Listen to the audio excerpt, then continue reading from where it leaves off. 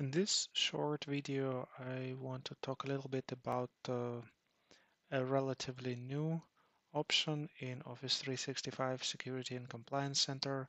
It's called the Attack Simulator, and it's not available in all subscriptions. You should have at least Advanced Threat Protection Plan 2 or E5 Enterprise License.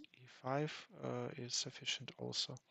And the user that runs this attack simulator should have a multi-factor authentication enabled, otherwise this option will not be available in Security and Compliance Center. So let's have a look at it and see how it looks like. Under Threat Management in Security and Compliance Center, you will see something which is called Attack Simulator. And there you can see 4 different attack types that can be launched. One is spear phishing attack for credentials. Second one is also spear phishing for attachment. Then there is a brute force to like a password guess attack. And then there is also password spray attack for account breach.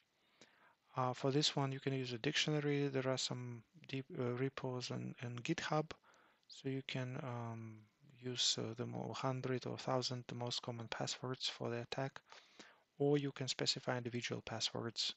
Like in this case, I completed one attack to see, and I can also show you one more time what it does. So if I launch the attack, then I put some information for the attack name. Then I can target specific users. In this case, I'm going to target my user. And then I put passwords that should be checked in the attack. For example, password 1 or some summer 2020, some of the common passwords. Then I click next, click finish to proceed with this attack, and it runs. It's still running. I can check the report for the previous attack. The report would look like this. If the attempt was successful, then you will see it here, and you can notify your users to update their passwords if they use some common passwords. Similar would be for credential harvest or account breach. If I launch this attack, I also put the attack name. Then I can specify the users who would receive this attack. Then I can put some email and server URL. All the server URL specified, they are safe to use because they belong to Microsoft. And here I can put something like this. We need to complete all the fields. Test phishing server URL landing page. Okay. Then we put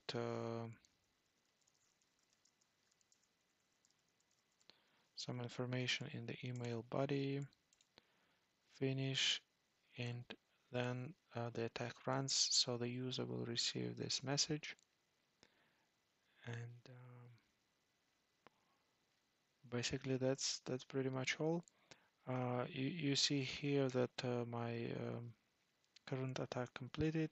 We can check the report. One user targeted, successful, overall success. So it means that my user is not using a very common password, and it's pretty useful. Here, this attack is also completed. We can see the report. So there is some information here. Successful attempt 0, that's good.